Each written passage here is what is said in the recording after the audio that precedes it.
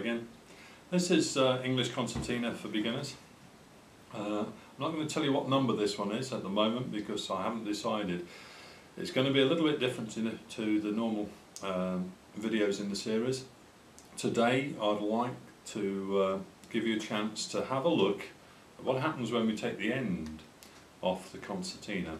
Okay, I'm lucky enough to have a concertina repairman and who I'm able to visit, and so I went along to him and asked him to take the end off an English concertina and to show us inside. So let's go and have a look at what we've got, shall we?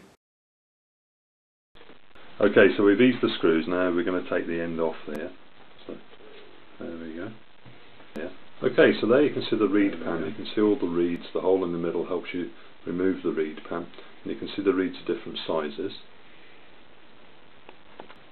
Okay, so now we're going to remove the reed pan from the end of the bellows.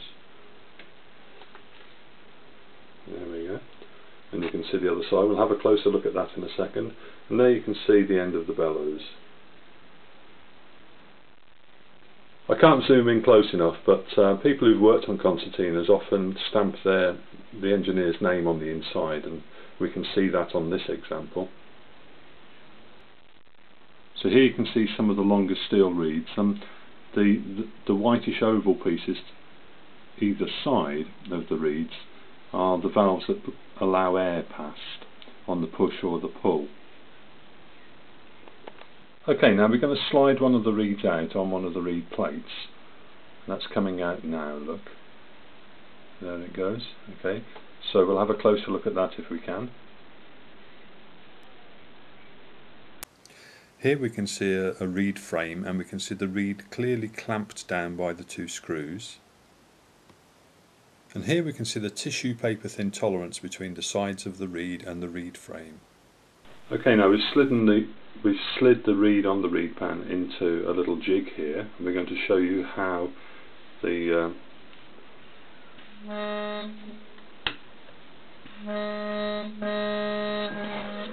you see a pair of bellows falling there. Okay, so when we let go of the bellows beneath, you'll hear the reed sound.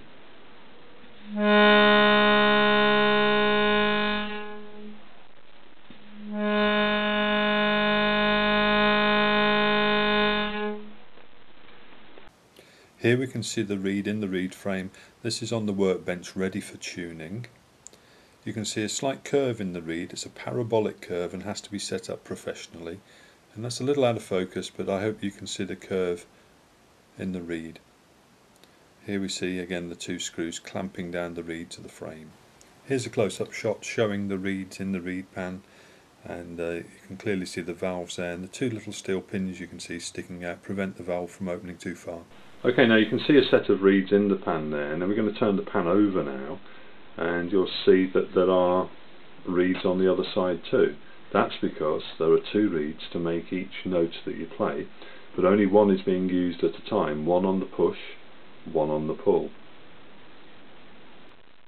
And here we've got a sideways view, and I hope you can see the reeds on the top with the chambers and the reeds below. The same chamber provides the air for each reed, and there's a little leather flap of a valve, the oval valve, that opens or closes, depends on whether you're pushing or pulling the bellows. Okay, now we've had a look at the reed pan. What we're going to have a look now is the action, the thing that makes things work. But to get into that, although we've taken the end off, we now have to take the end apart, and there are a couple of screws, one in the centre of the thumb strap, one in the centre of the little finger rest. We've taken those out, and now we're going to separate the two halves. There we go. Let's have a closer look at that. So here you can see all the buttons, and you can see how each button is connected to a lever, and on the end of each lever is a little white circular pad. The pad's made up of 3 or 4 different materials, and they're all made by hand. The springs are made by hand, the levers are made by hand, the buttons are made by hand. So you can begin to see how many, probably into the thousands of parts, all go into the setup of a concertina. That's just the action from one end. You've got a similar set at the other. Let's have a look at a few close-up photographs. Okay, here we see how the buttons and the levers are connected to each other. This is a nice close-up of the pads. You can see the different layers that go to make up the pads and the glob of glue that holds the pad to the end of the lever. That's a beautiful photo of the felt that quietens everything down. This post with a hole in the top, that's what the screws go into that go through the thumb strap and the finger rest.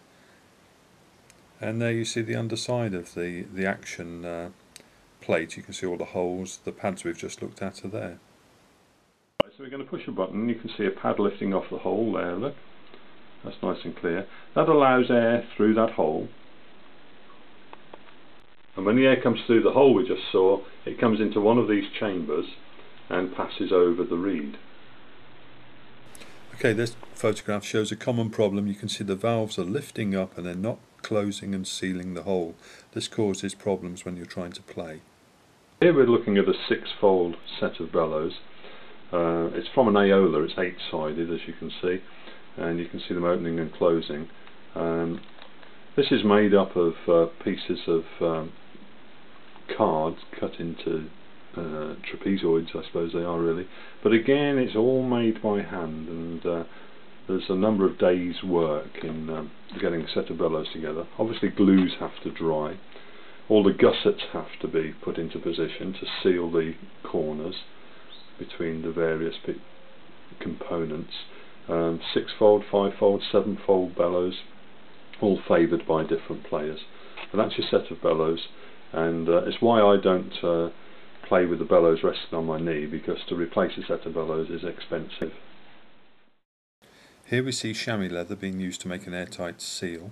Here we see how small amounts of metal are taken from the tip of the reed to raise the pitch, and if we take metal from the base of the reed, then the pitch of the reed is lowered. See how the reed is supported there in the frame.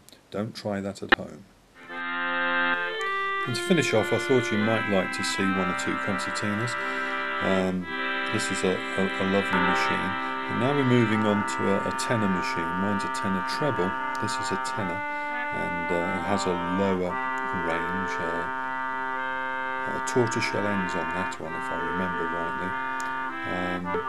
The next one, we're going down in pitch now. And these instruments are interesting. They only play on the push, so you'll see the player there quickly pull the ends apart to get some air in, and in just a moment we'll have a look underside, and I think we'll get a chance to have a look at the valves. Yeah, there they are. There are the valves underneath that allow a fast inrush of air to fill those bellows.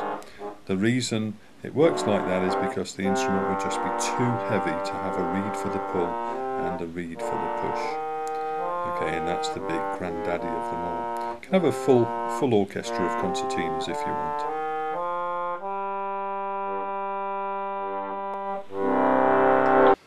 Okay, well, I hope you found that interesting.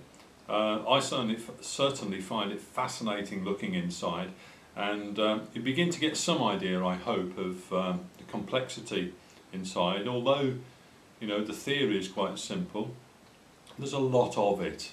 A lot of components in there, and all of those components have to be working well together with each other, otherwise you get a box that doesn't play very smoothly. I think there's probably around 25 individual items connected with the action, the button action, and the reed itself.